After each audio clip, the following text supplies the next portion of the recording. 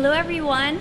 My advocacy is to empower and enable vulnerable members of society through creative arts. As a fine arts graduate and an artist, arts has been really close to my heart.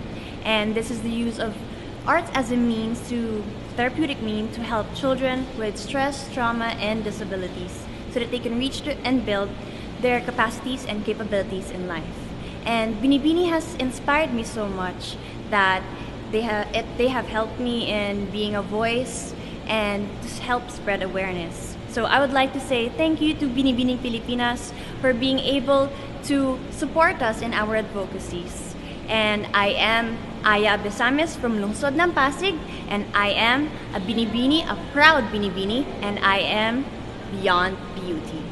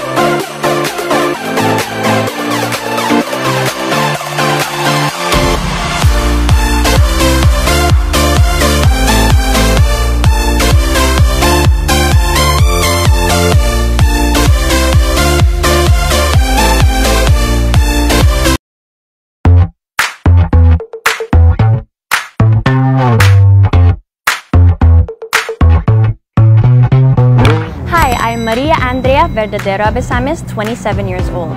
My advocacy is to empower and enable vulnerable members of society through creative arts. As a fine arts graduate, arts has been really dear to me, and this is a movement that we use arts as a therapeutic means to be able to help children with trauma, disabilities, and help them go through their capacities and capabilities. Aside from winning a crown, what I'm looking forward to in being a Binibini is 1, which is a voice, and 2, being an inspiration. For more updates, please follow the official Bb.Pilipinas page on social media, and don't forget to use the hashtag Bb.Pilipinas 2019.